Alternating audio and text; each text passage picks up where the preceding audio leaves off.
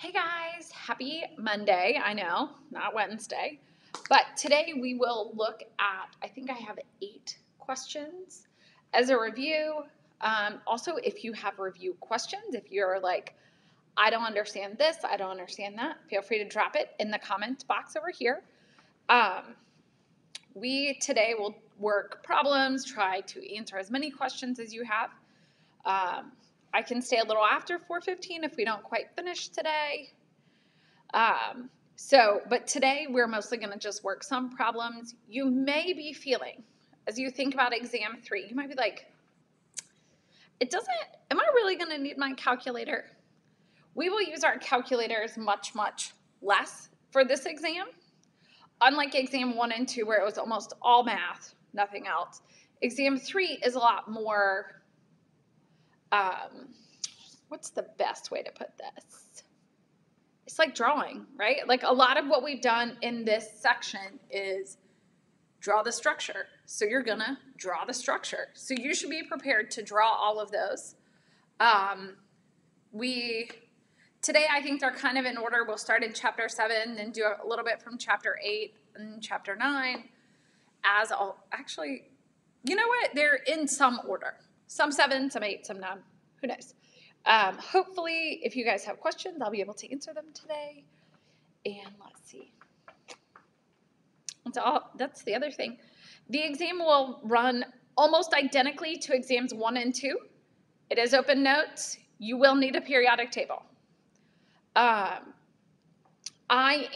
So some of you have reported that you're unable to see the periodic table. I am working on that because we're going to need that as we move forward.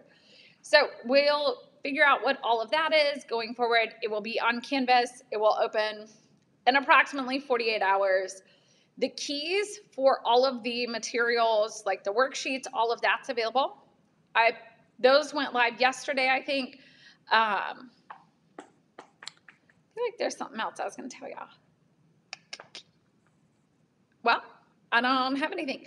Does anyone, before we get started, have any questions, any topics where you're like, you know what, I really don't understand any big questions? So what do you guys have today? Anything, nothing, everything? What?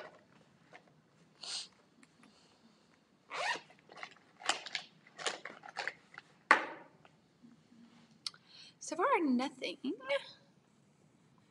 Oh. So Jordan asks, will we be asked to use Slater's rules? No. Slater's rules is an important factor, but I will not ask you to use those rules. If I ask you, I will provide the rules on the exam. And you can just basically follow based on the, you can read the calculation. So Nicole asks about hybridization orbitals. There are some questions on that. So Nicole, when you think, Jordan, the short answer to your question is no. We've got 2 upvotes. I like upvotes for hybridization. So what about hybridization is the question. Now, I can talk about hybridization all day because I think it's super fun. But if you had to ask a question, how do I know when it is or not, right?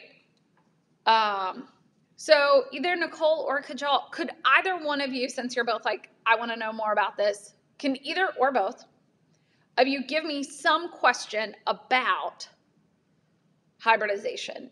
How do you know what it is? Or let me know. So Billy Ann says, can you go over the different periodic table trends? We will talk about some of those. I don't remember if they're all in the list, but we'll try. And so Billy Ann's question corresponds pretty well with the first one. So the first question today is for the atomic size trend, so atomic radii. What is the trend across a row, so left to right, or down a period? So for number 1, atomic size.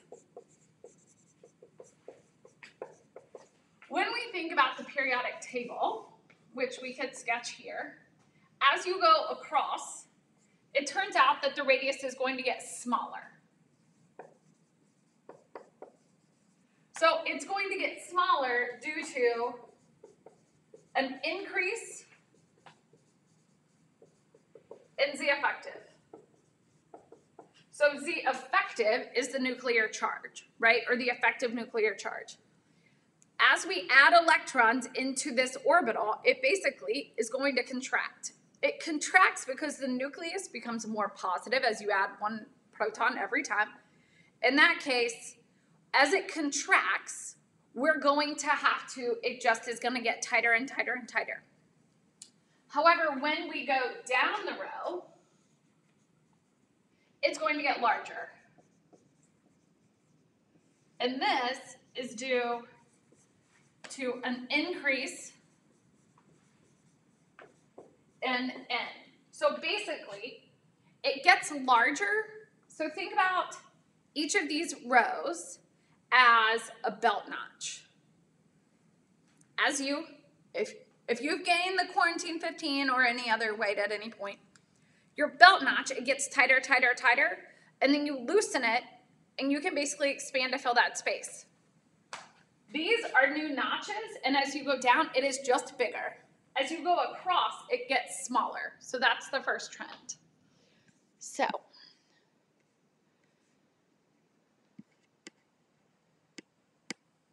we've got a lot of questions about hybridization. So, I'm going to, this is number 1. This is the atomic size trend.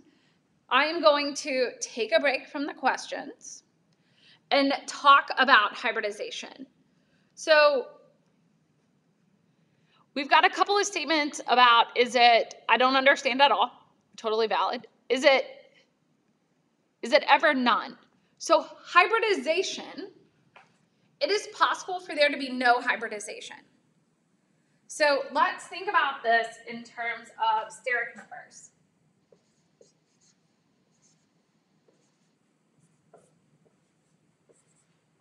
So these are our steric numbers. Now, steric number is a term that the book doesn't use and Alex doesn't use. I like it because it tells you. Steric number is basically science code for how many things are connected to the central atom. That's all it's asking.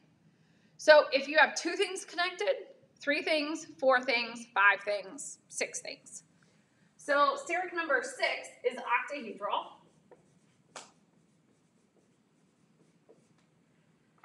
The 4 is tetrahedral. And keep in mind when we think about steric number, it's not the number of atoms, it is the number of things. So whether it is, so for octahedral, if we have AX, wow.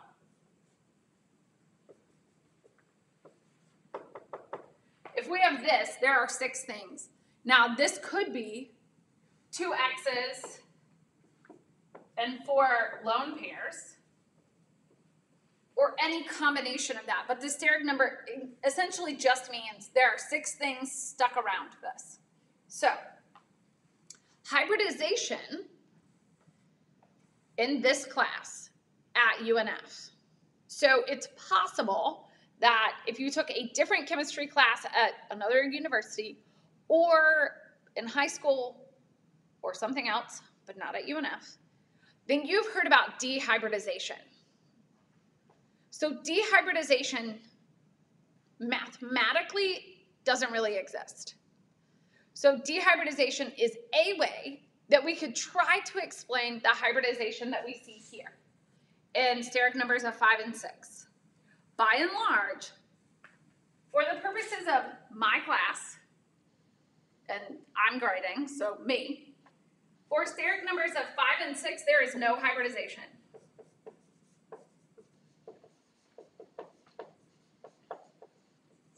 So it turns out that there are a lot of really technical answers, which I'm not quite sure that that's what you're asking for. But for a steric number of 5 or 6, there is no hybridization for the purposes of this class. So we know that those molecules exist. We know what those molecules look like. What we don't they do know, like, if you're a chem major, you'll learn about this in other courses. But what we do know is that these structures are not really hybridized in the same way these are. So for a steric number of 2, 3, and 4, we do see hybridization. The hybridization is always the same for steric number of 2, 3, or 4. So this is trigonal planar, and this is linear. So for a steric number of 2 or a linear molecule, this is going to be sp hybrid. So examples of that would be things,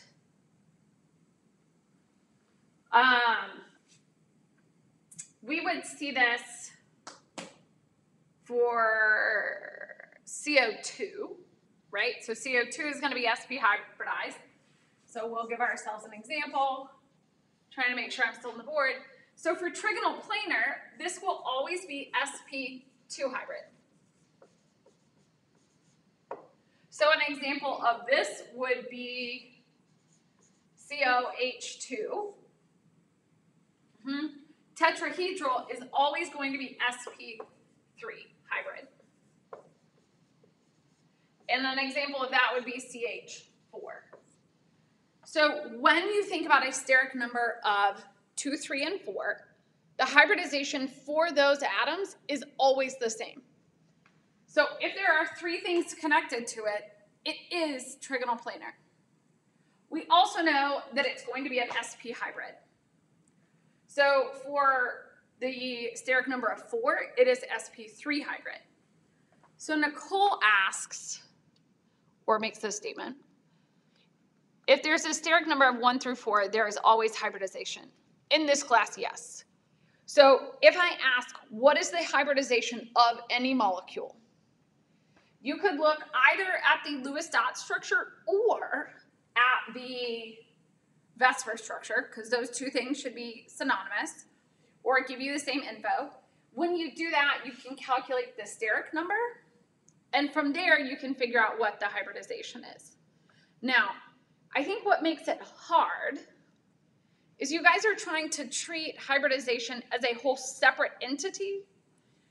I think my suggestion would be to think about this as anything that is tetrahedral, whether it is tetrahedral, trigonal, pyramidal, or bent, any of those 3 items are going to have an sp3 hybridization.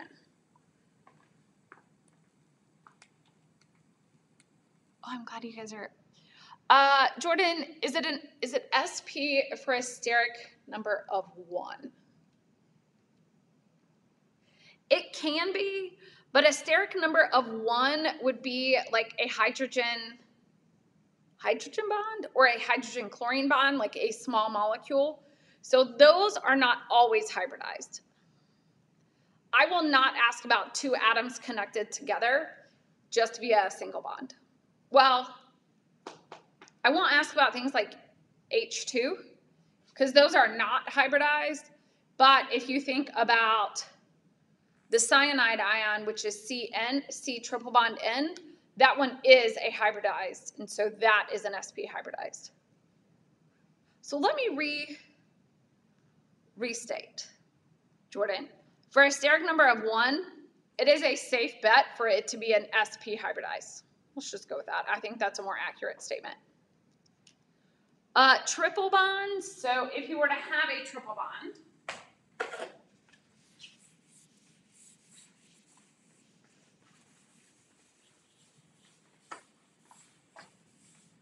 so let's look at the carbon nitrogen, and in this case we'll make it the anion. So let's just make it this.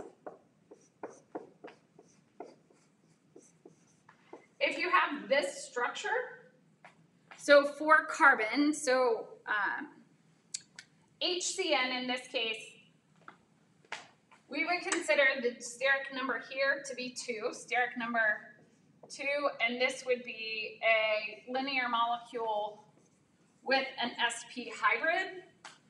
if you were to be, I'm going to step away from hybridization, but we're going to come right back. If you were to be asked how many sigma and how many pi bonds are in this molecule, because I've gotten a couple of emails for people to stop in office hours about this. If you were asked to count the sigma and pi bonds, so sigma and pi, for a sigma bond, every single bond is a sigma bond. 1.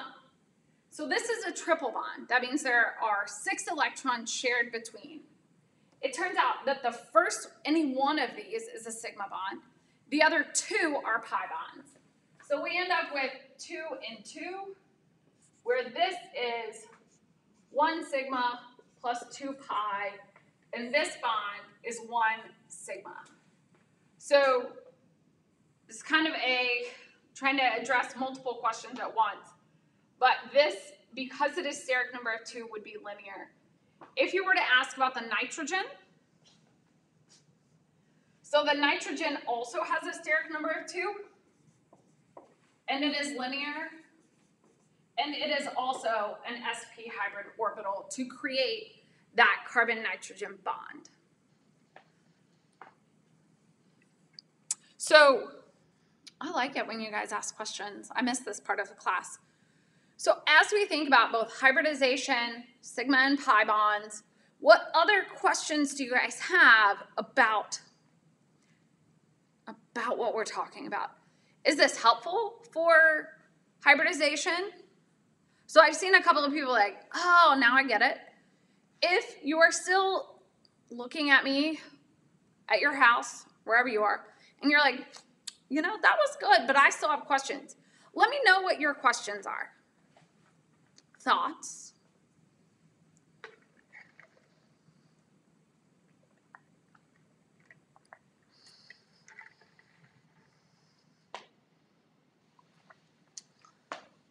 Ooh, thanks for letting me know it's helpful. That makes me feel good.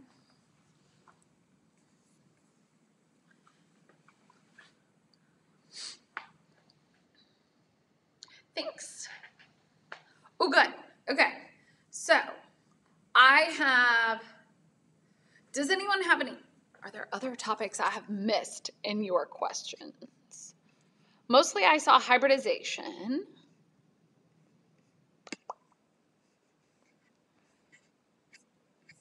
So are there other questions? I want this to be a review session for y'all. So if you have other questions, go ahead and drop it in the box, wherever the box is. If you're like, I would just rather you work these questions, I'm happy to do that. So I'm going to go ahead and look at number 2. If you have another topic, or you could say like, could we just skip ahead and do number 5 or number 7 or anything? If you guys, I want this to be helpful for y'all, so just let me know.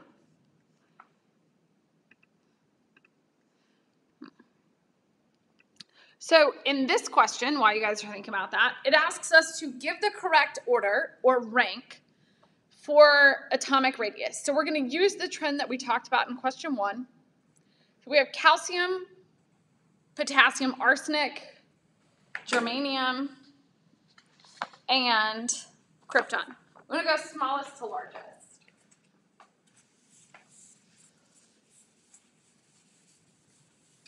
So when we think about ranking, we want to make sure that we look at the periodic table. Once you identify where all of these are, you'll notice that all of these are in the same row. So it's really easy. The ones furthest to the right, all the way, so the noble gases are the smallest, okay? So for number 2, we end up with krypton is smaller than arsenic, smaller than germanium, which is smaller than calcium, which is smaller than potassium. So in this case, it is asking, if it asked you to do this, you could have also given them in commas, provided your answer goes in the right direction. So keep in mind, Canvas is still a computer, and so it may be like, ooh, you didn't set it up correctly. But if it asks you to rank them from smallest to largest, you could have also subbed out the greater than, less than signs for commas. So while you guys are thinking, also, if you have any questions about this material, let me know. So for number 3, yeah, we'll leave where it is. It asks us to write the equation for the third ionization of aluminum. So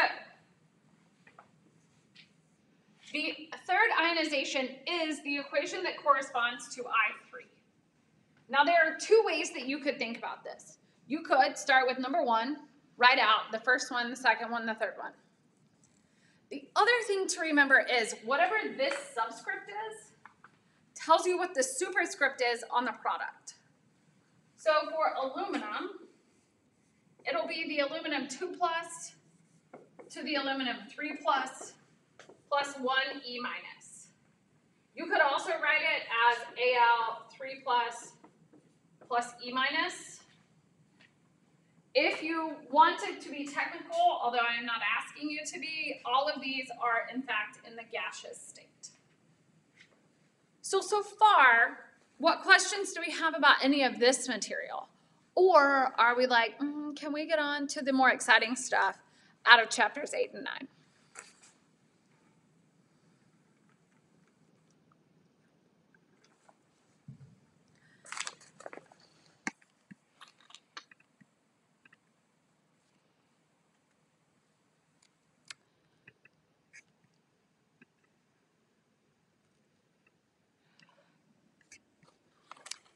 Next. So number 4 asks which element of the selected elements has the most negative electron affinity. Now, electron affinity is a little weird because the more negative the number, the stronger the electron affinity is, right? So the electron affinity trend is different than the, what do we talk about, atomic size. So for electron affinity, if we have a periodic table, the trend is that we see a large increase as we go across, and we see a small increase as we go down. So when we think about these questions, so we want to identify where all of these are, and we're looking for the element that is furthest to the right and furthest down. That will be the highest electron affinity. So when you look at these, and you identify where they are on the periodic table. So periodic trends are impossible to add, to answer without the periodic table. So in this case, sulfur is going to have the largest electron affinity, or the most negative electron affinity. So keep in mind, I will try to word them in this way to where you're not like, if I ask which one is the largest, it just gets a little murky. Let's leave it at that. So Zara asks, why does aluminum have a 2+? So they are asking about the previous question about the ionization, the I3 for aluminum. So ionization energy is the ability to remove one electron at a time. So in this case, the I3 is the ability to remove the third electron. So that means I1 is aluminum goes to Al plus E minus. I2 takes aluminum plus to Al 2 plus E minus. So the equation for aluminum 3 is the Al 2 plus goes to aluminum 3 plus 1 E minus. So in ionization energies, it's important to remember that it's not necessarily the ability to get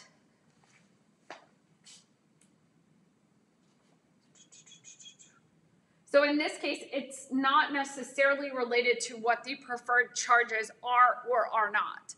The ionization energy is the ability to rip off any electron, one electron at a time. Does that answer your question? So Jordan asks, why does it increase going down?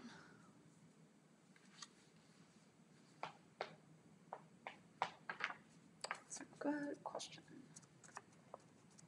So to be quite honest, the trend for electron affinity is super murky, mostly because you can't correspond to any of these, and there are a lot of places where it's 0. So I'll send you an email, Jordan, because to be honest, I cannot remember why it increases, but it is a substantially tiny increase. So to answer this question, I looked at the table. And so the difference between oxygen and sulfur was like pretty close.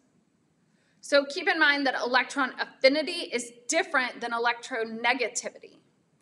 They sound the same, but they are different, and those trends are different. So I will look that up and send you an email about it with a more exacting response, unless it comes to me, and then we'll circle back. Any other questions about any of the periodic trends as we've talked about them?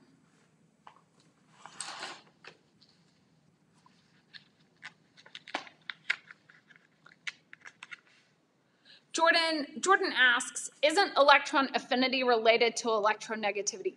They are related, but electronegativity also includes ionization energy, and the way I think about electron affinity is their desire to add an electron or more than one electron. So we know that some elements prefer to add electrons. Electronegativity tells us about how badly they want to hoard electrons. So electron affinity is part of electronegativity, but so is atomic size, ionization energy, and Z effective. So basically, electronegativity is all of the periodic trends that we talked about put together and looked at together. So they do not all follow the same trends, because the trend for electronegativity is different than the electron affinity trend that we're looking at here. Good questions, though. Other questions?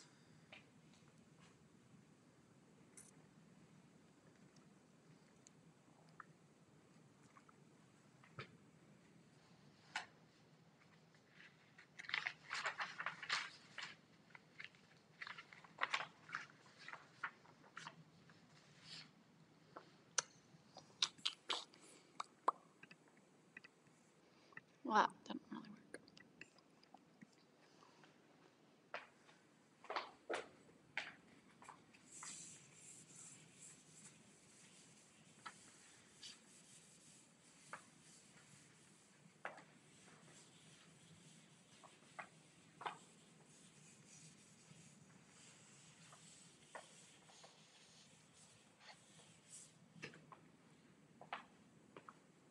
So for the next 20 minutes, we are going to try to draw as many of these as possible. We're going to cap it at 20 minutes. Here's why. There are some other topics that we will see.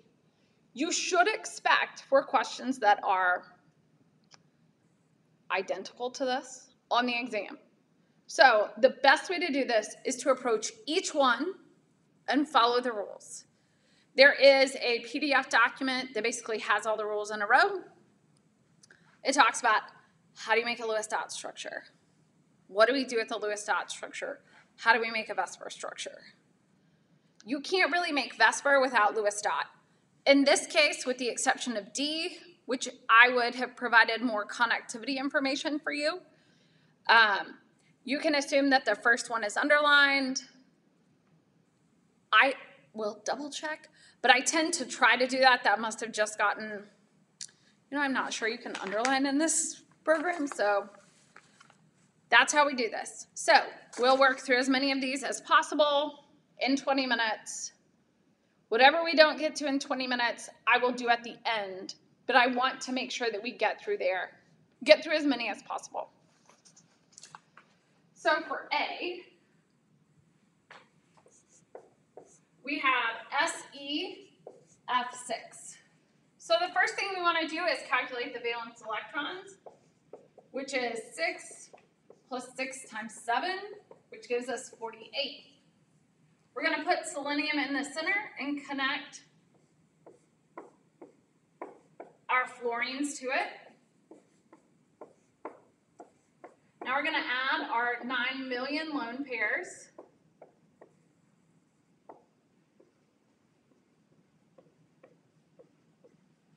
Which does in fact take what feels like 300 days to do this, but they are important. So from here we have used, it turns out, 48 of our electrons. So there are 48 electrons, we've used them all. Selenium, because it is in the n equals 4 row, has access to d orbitals, so it can have an expanded octet.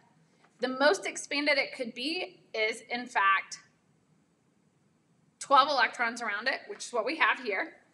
So in this case, we have an octahedral structure. How did I figure that out? There are 6 items connected to it.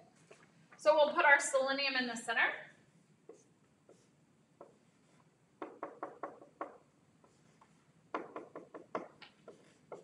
So then we're going to put all of our fluorines around it. And again, we will add our lone pairs.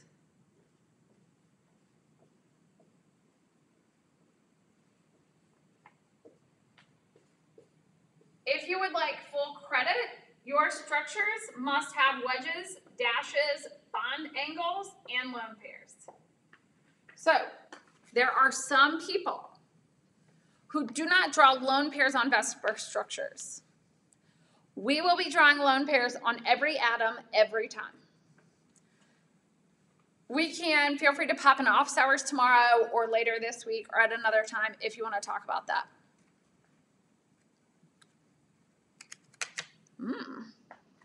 So Sarah has some pro tips for you guys. She is looking at the weekly assignments. Yeah, my guess is you guys aren't showing your exterior lone pairs. You have to show all of your lone pairs. So the question also asks to name the electron and the molecular geometry. In this case, they are both octahedral.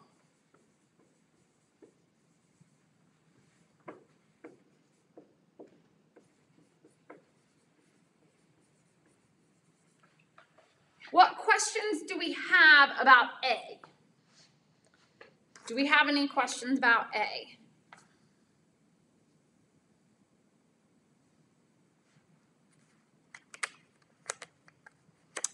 While you guys think about that, I will start on B. So B is GeH4. Our valence electrons are 4 plus 4 times 1, which just gives us 8. So our structure is substantially easier to draw. So from here, we have our 4 angles. We can count, there's 1, 2, 3, 4 things connected to it. That gives us a steric number of 4. So our GE goes in the center.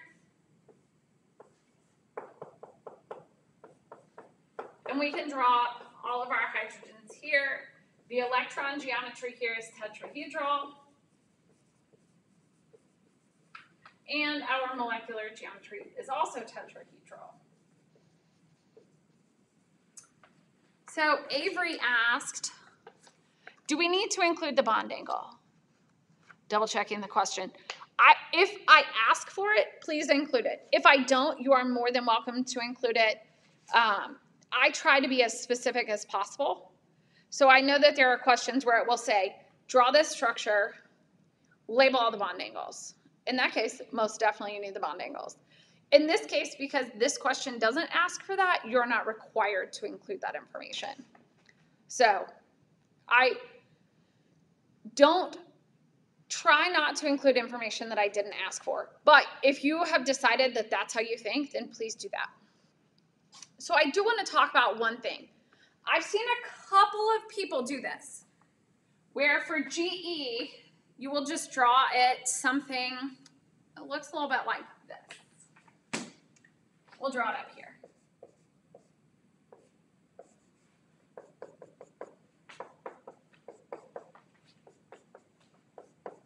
where you basically took your Lewis dot structure, swapped out one line for a wedge and one line for a dash, and it looks the same.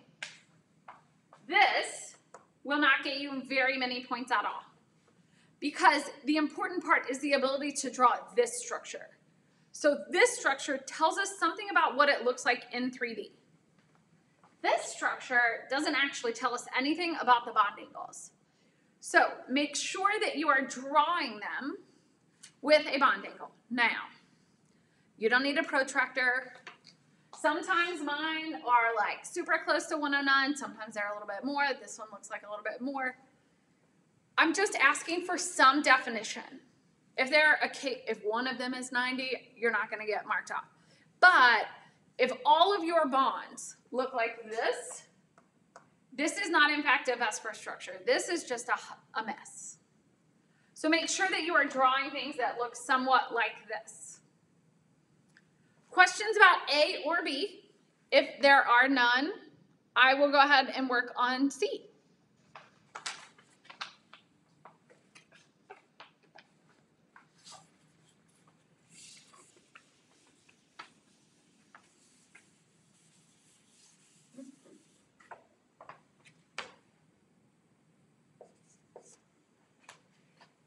C is ASF3. Our valence electrons in this case are 5 plus 3 times 7, which gives us 26.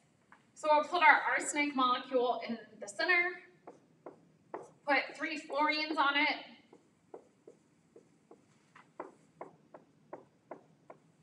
We have an additional set of lone pair, there are 2 leftover electrons once you finish this. Those 2 end up here on our central atom.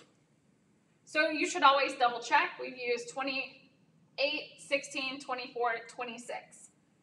So from here, we have a central atom. That central atom has 4 things connected to it. It is tetrahedral. So we can draw our arsenic in the center. And now we have basically the same base structure as we have over here, but slightly different. So we will have 3 fluorines and a single lone pair. You could put any of those anywhere you want. I tend to put my lone pairs at the top for no real explicit reason. You could put it anywhere you want. Say you put your lone pair here, as I am, then you're gonna add your fluorines and all of their lone pairs.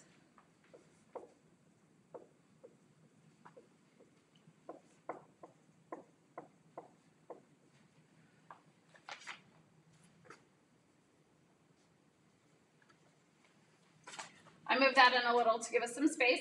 So now we have this. The electron geometry is tetrahedral. Your molecular geometry in this case is trigonal pyramid.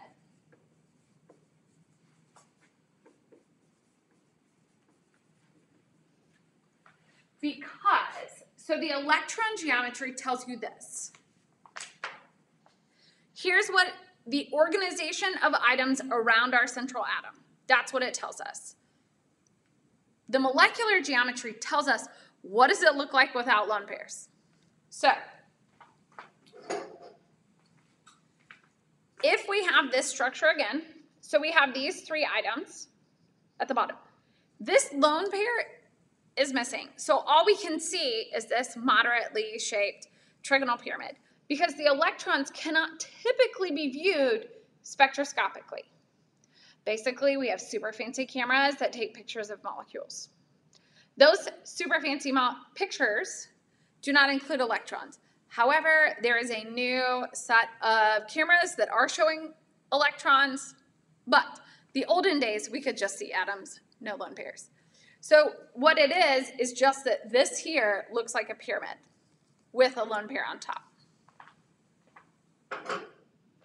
Questions so far?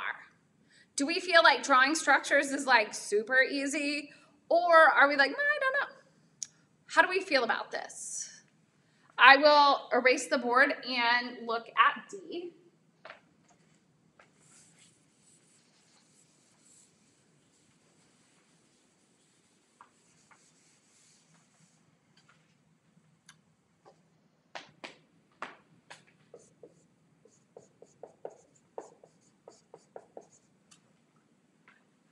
So for D, I would not just give you the molecular formula and be like, have a good time. That's crazy.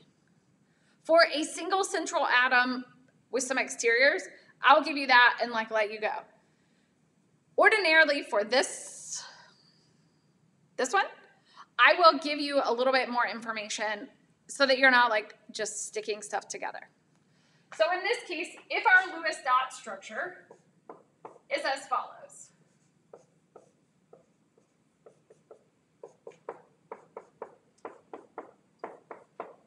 So we have a Lewis dot structure. Now, we technically have two central atoms. In the videos, I talk a lot about like drawing a square around those in the middle and trying to make sure those are in the plane of the paper. So when we think about the carbon, the steric number for carbon is 4. You could just cover up the rest of the molecule and be like, oh, there's only 4 things. It doesn't matter that this piece over here has got some more fringes going on. So now we're going to start with our carbon.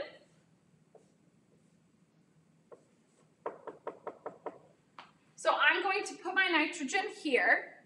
You could put it anywhere you like. Our nitrogen also has a steric number of 4. So now we just need to put our lone pairs and our hydrogens on. The hydrogens all go here. On the nitrogen, you can put the hydrogens and the lone pairs anywhere you want on these structures.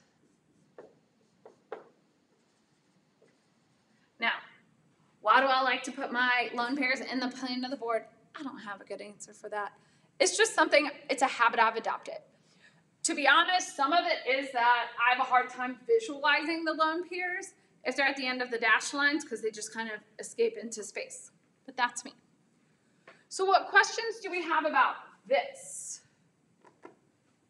I forgot we have for carbon, the electron is tetrahedral. The molecular geometry is also tetrahedral. For nitrogen, the electron is tetrahedral. And the molecular is trigonal pyramid. If I were to ask you, well, let's do it this way. In the comment box, tell me what the hybridization for nitrogen is. So you can just drop that in the comment box. I know it's not part of the question, but think about it. Using the information of what we know about hybridization, what is the hybridization of nitrogen?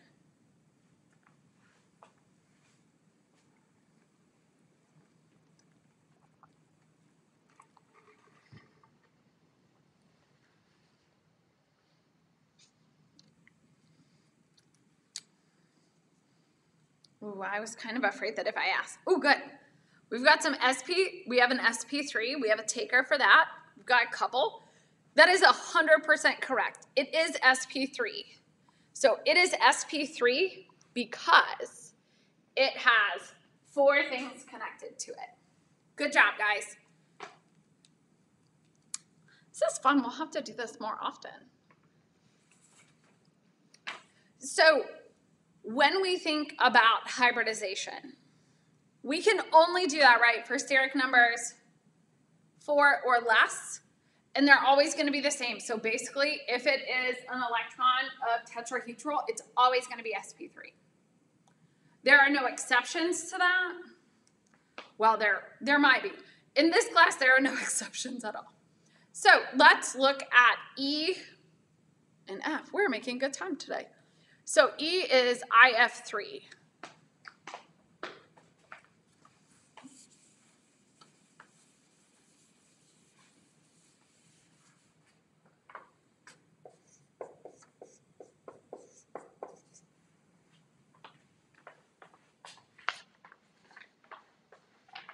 So our valence electrons here are 7 plus 3 times 7, which gives us 28.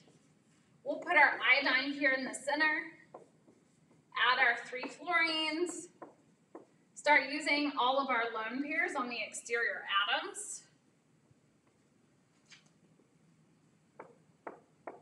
Once we do this, we've used 24 of our 28 electrons. That means there are 2 pairs of lone pairs.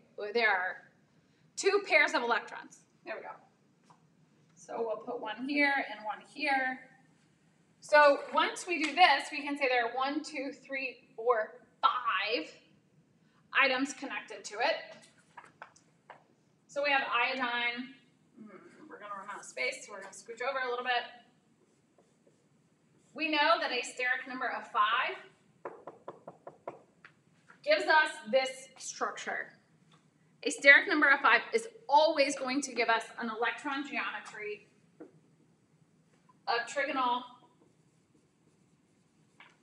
bipyramid.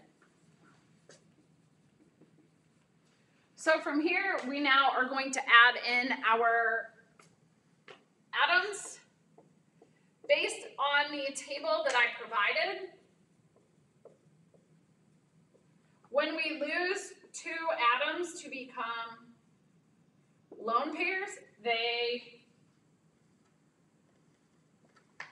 go along here to where we end up with a molecular geometry of T-shaped. So the electrons want to be as far apart as possible, as well as the atoms. So in this case, the bond angle here is going to be a little bit less than 90, and this will be a little bit greater than 120. So in this case, we have the trigonal bipyramid and T-shaped. Don't forget, we can see T-shaped. It looks just like a lot like this, but you can see it for the octahedral base. Questions, thoughts, comments?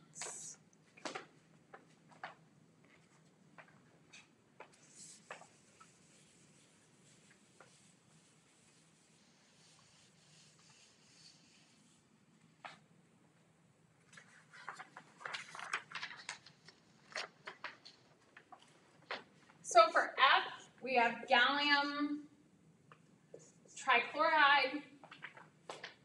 So in this case, we have 3 valence electrons plus 3 times 7 gives us 24. We'll plop our gallium in the center, add our 3 chlorines.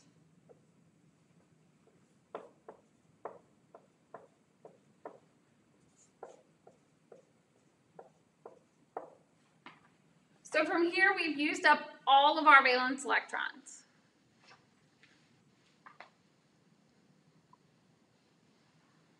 So we've used up all of those, so we have a steric number of 3. So that gives us gallium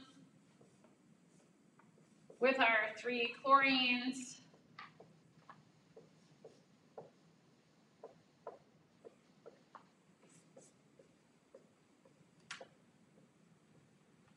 To where our electron geometry is trigonal planar, and our molecular geometry is also trigonal planar. I saw some questions. So Jordan asks, why would the bond angle be less than 90 degrees? So it turns out that in that case, it depends on what you're measuring. It is slightly less on both of these. So if you're measuring my feet, which you cannot see, are a fluorine, my head will be the iodine. These are the other 2 fluorines. So we're measuring the bonds that have basically done this, and they have collapsed this way just a little in order because the lone pairs basically push out, and when they do that, it basically pushes these down just a little. We're not talking about a massive deviation from 90, but that is the angle that we're looking at. But I will tell you that it does feel like, how could it be anything other than 90?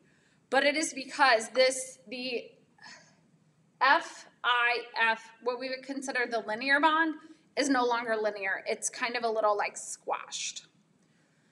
So Billy Ann asks, since the angles are different, would we have to know that? You would have to note that in the event that I asked. I'm mostly just trying to give you guys a little bit more info as we move along. So keep in mind, you only need to, if I ask, draw IF3, what are the bond angles? But all of that information you can find, there's a table in,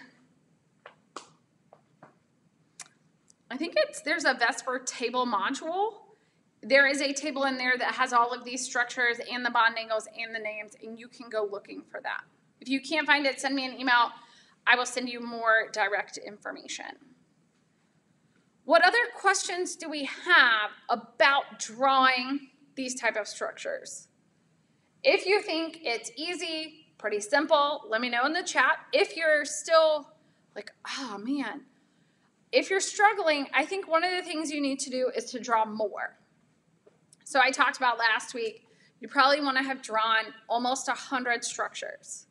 100's like way overkill, TBH. But the goal here is the more that you practice, the faster it will be when you get to that question.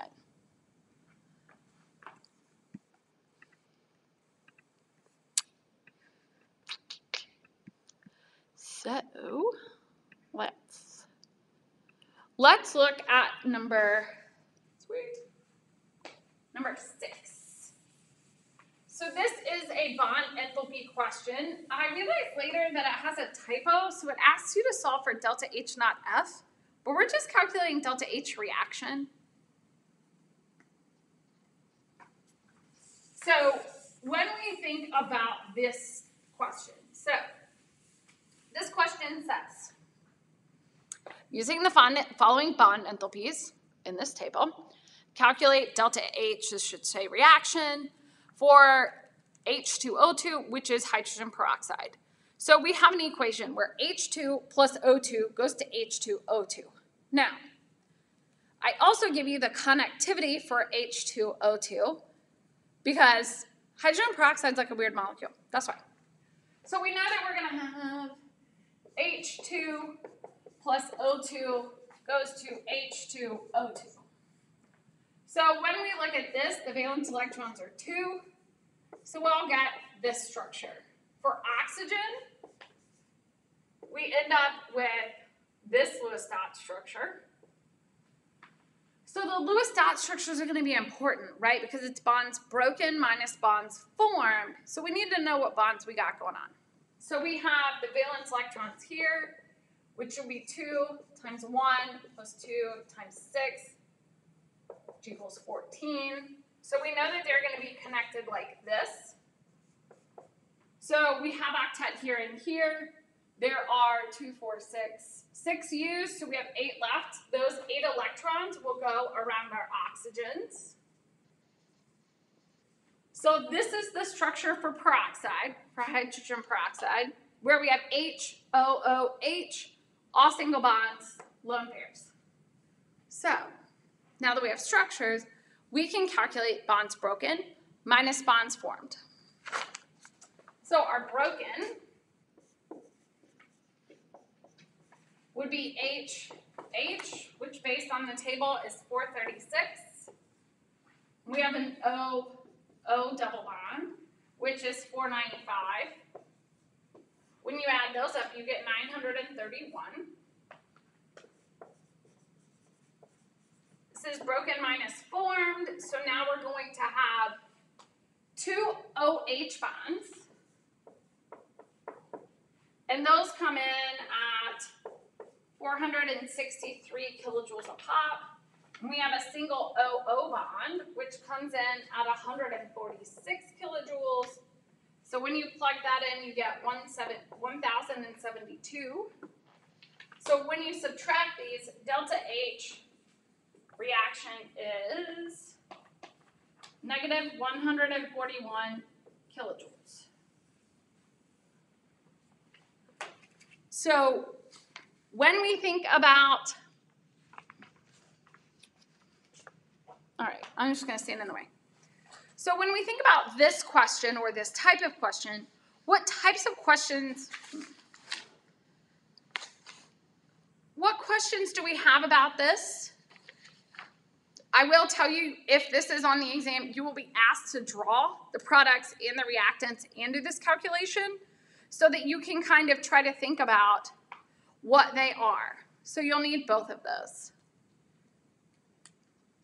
Angela asks, and which probably is happening at the same time due to the lag, you will definitely need to draw both of these structures.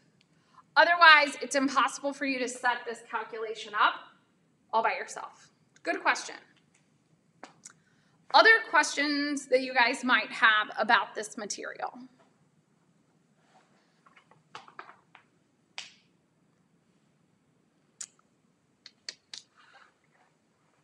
We're doing pretty good on time.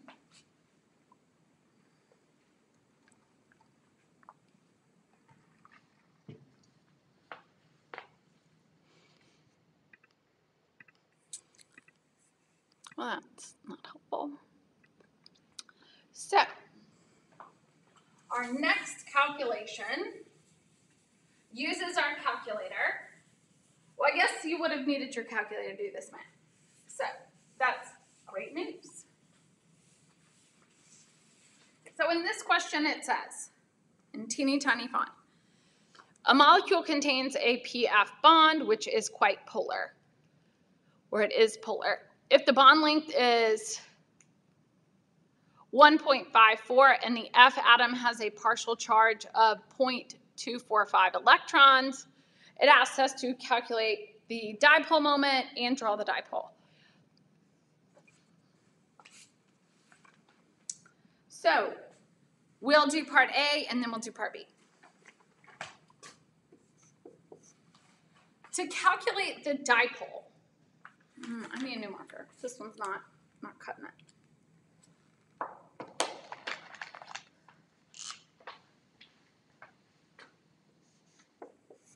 So a dipole moment is calculated using the equation mu, which is the dipole, equals Q times R. Q is the charge, R is the radius. Both of these numbers come in the problems, so we can start to plug those in. So if Q, which is our charge, is 0.245 electrons, we know that our bond angle is 1.54 angstroms. When we plug these in, we're going to get a number if you multiply these two things. The problem is electron angstroms is not in fact Debye. So we need to convert electrons and angstroms into coulomb meters in order to use the conversion factor. So we know that 1 angstrom is 1 times 10 to the negative 10 angstrom meters. Sorry. 1 electron has a charge of 1.602 times 10 to the negative 19 coulombs. So now we've canceled out these units, and we have coulomb meters. And so the conversion is 3.34 times 10 to the negative 30th coulomb meters in 1 Debye. So when we plug this into our calculator and we get an answer, mu equals 1.8097 Debye, which when we use our sig figs, it gives us 1.81 Debye. Questions? Thoughts? Terrified? So this question is a series of unit conversions. It's just like what we learned in chapter 1, right? In chapter 1, we looked at all of the different ways we can take any given unit. So angstroms is a variety of length. The Debye conversion will be on an equation sheet or should be in your notes, as well as the charge on an electron.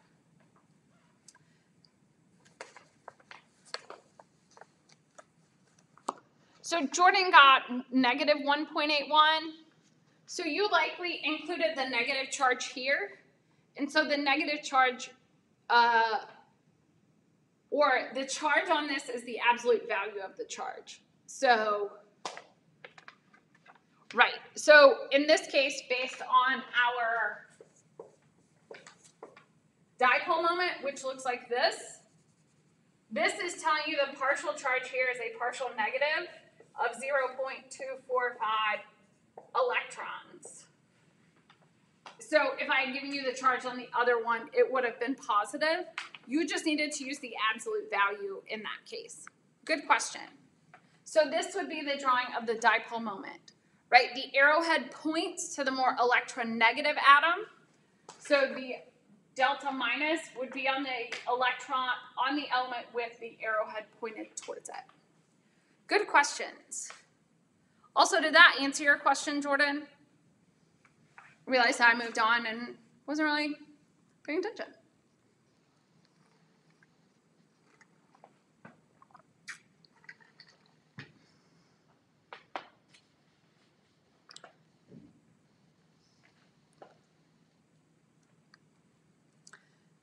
So any other questions about this calculation? Any other thoughts?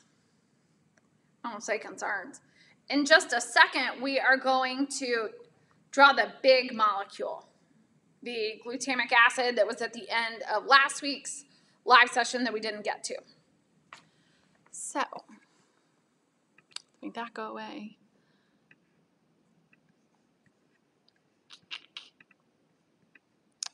So, in this case, this question says, glutamic acid is one of the amino acids. Based on the Lewis dot structure, which I will provide, if I ask you to do something of this size, I will give you a Lewis dot structure. It also asks for each central atom, determine the electron domains, the molecular geometry, and the hybridization, count the sigma and pi bonds. So, what do we do now? Well, that's a lie. First we panic, then we make a plan, right? So when we look at this structure, even without the VSEPR structure, you could, on your Lewis dot structure, determine all of the hybridizations. It's a big factor, right? You could look at that because the steric numbers are provided in the Lewis dot structure. So the hybridization, you got that. You could also count the sigma and pi bonds, which we'll get to. So,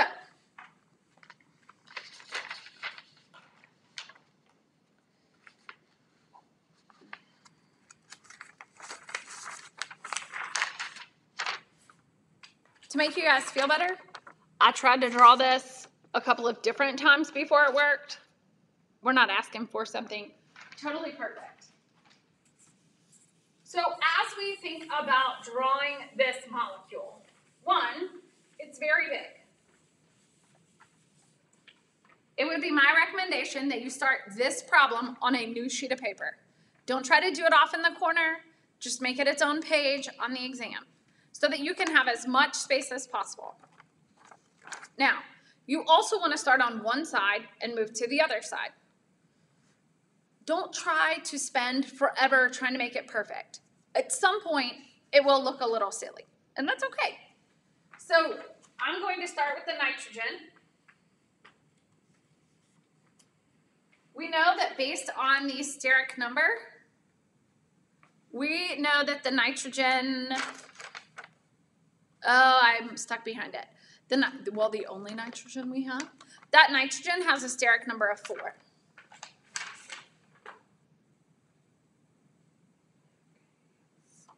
So we're going to draw it a little differently.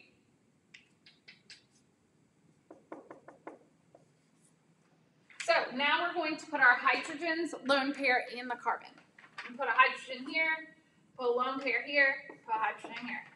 Now we have our carbon. So we've basically just moved 1 over. That also has a steric number of 4.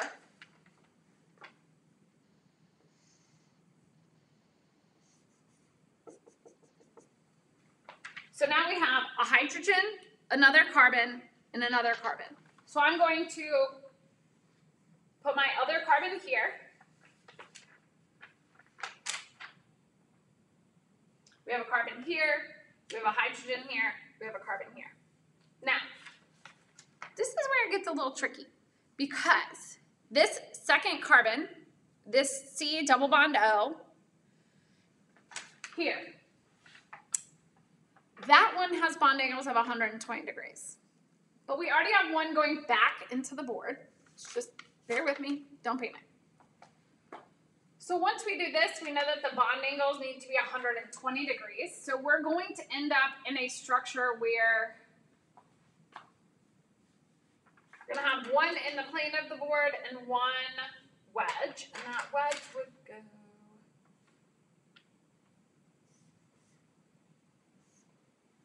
yeah. So we're going to have a wedge and a dash. Here we're going to add the other oxygen. Put an oxygen here with our lone pairs. So on this oxygen, we are going to have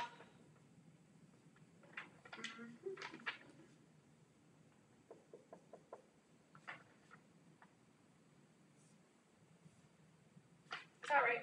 Yeah.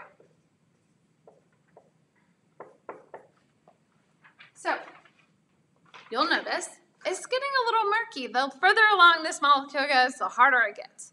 That's okay. So from here, we will go up here. We have wedges and dashes with our two hydrogens.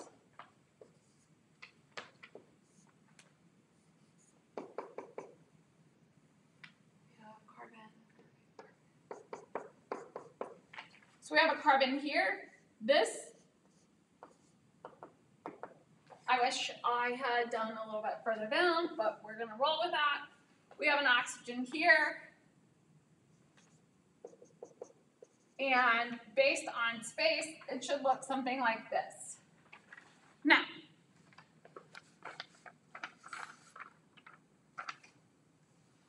oh, Nicole asks, how would you like us to organize and label a structure like this so you know which labels go with which central atoms? Oh, by all means, if you want to color code it and I can follow that, knock yourself out. I am going to move this down here so that we can actually see what I drew. The other thing that I would do if it was me is I would draw arrows. This is also significantly bigger than what I would ask you on the exam. Like, this is a very large molecule. Don't panic about this. So you could also do squares, circles, circles, squares. You can make up any code that you want. Also, it's possible that I wouldn't ask for every last one, just because that's kind of a lot. So,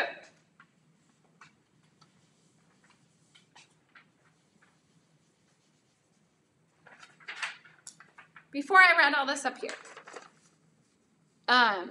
there's only a couple of minutes left. So what questions do you guys have today before I let you go about exam 3, about the information, about the material? I'm going to try to label all of these so that you guys can get the electron and the molecular geometries on all of them, but it's just going to take me a while. So I'm going to work on that. If you have a question, feel free to drop it right here in this comment box, and I will answer those. I can hear it. It makes a noise when you do that, so I'll be able to do that. Here we have an electron of tetrahedral. Molecular is bent. I think it asks for hybridization, sp3. This one, the electron and the molecular are both trigonal planar. sp2. Electron, tetrahedral. Molecular, also tetrahedral. And these are sp3. Electron, tetra. The molecular is trigonal. Pyramid. The hybridization is sp3. This carbon and this carbon are tetrahedral. Tetrahedral, sp3. it turns out that this oxygen is the same as this one. And this, whoops, try and not go in any bonds. The electron and the molecular geometry are trigonal, planar, sp2. So, oh wow, that's like a hot mess express. Oh, the sigma and pi bonds. Thank you, I totally forgot about that. So in this case, the number of pi bonds is probably the easiest. We know that there's a pi here in this bond as well as this, so there are, where can I draw this? Sigma, pi. There are 2 pi bonds. Now we count our sigma bonds. So we have 1, 2, 3, 4, 5, 6, 7, 8, 9, 10, 11, 12, 13, 14, 15, 16, 17, 18.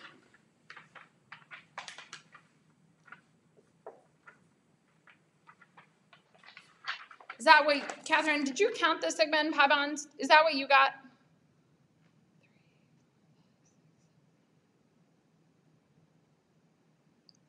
I get 18 and 2 pi's. Thank you for reminding me that that was part of this question. What other questions do you guys have as we think about the material that you guys will not encounter, but that will be on the exam? Do you have any other questions? Any other things that you'd like me to review?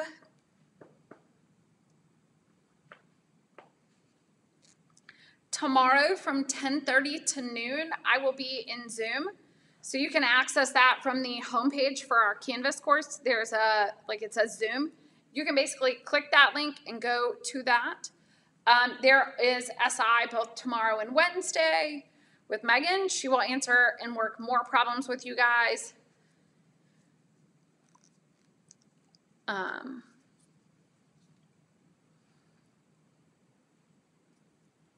Okay, so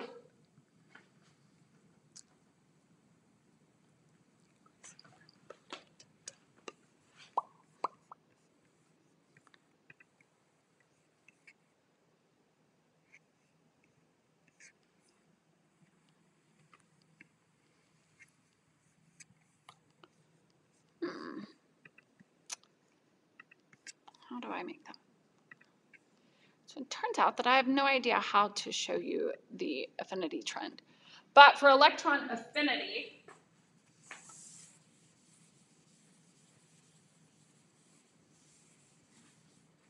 so the trend is a mess, apparently.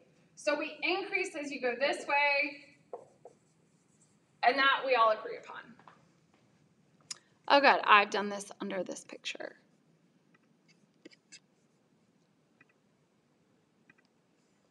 So for electron affinity, so I happened to be looking at it earlier.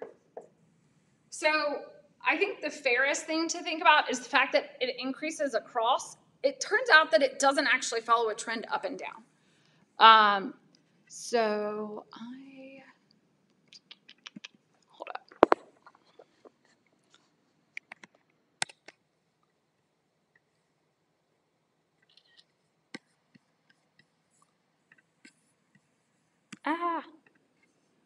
Let's see if I can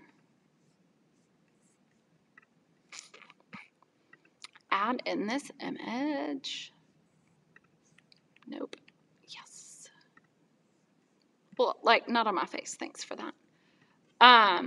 So if these are the, whatever, over here. So this is the electron affinity trend. And so what we can see as we look at these numbers is that the trend is murky at best.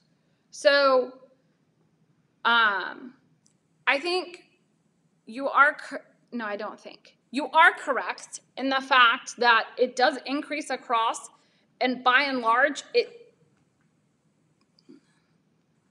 increases from bottom to top. However, oxygen must not follow the trend.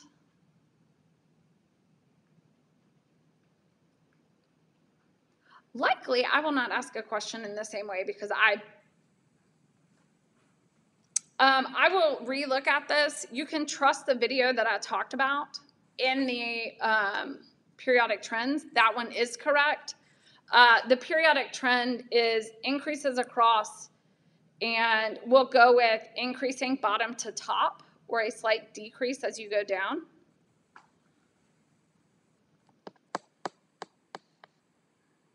But even that doesn't seem to be right.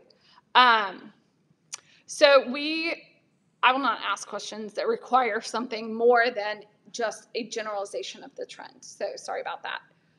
Any other questions about anything else that we've talked about?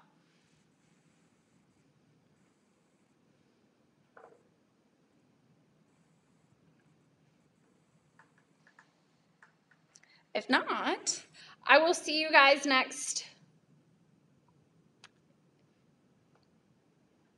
I will see you guys in a while. We will not meet again. We're not meeting next week. I will see you the week after, the last week of classes on Wednesday. Good luck on your exam. If you have questions, please, please, please come to office hours. Hope you guys have a good one.